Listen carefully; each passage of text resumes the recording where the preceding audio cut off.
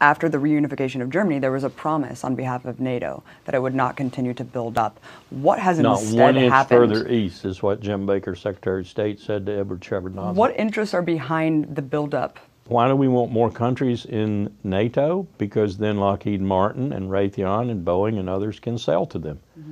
Then the Soviets, now the Russians, won't be selling to them. Why do we want Ukraine? Don't we have enough? I mean, empire never has enough.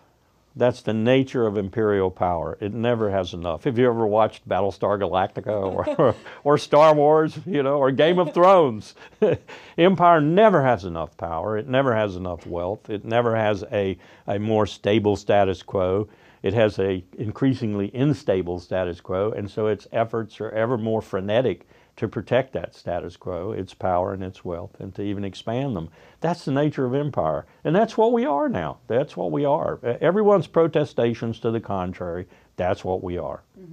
Depending on whose reports you read, about a third, 20% I'll say to 30% of Russia's heavy armaments industry is in Ukraine.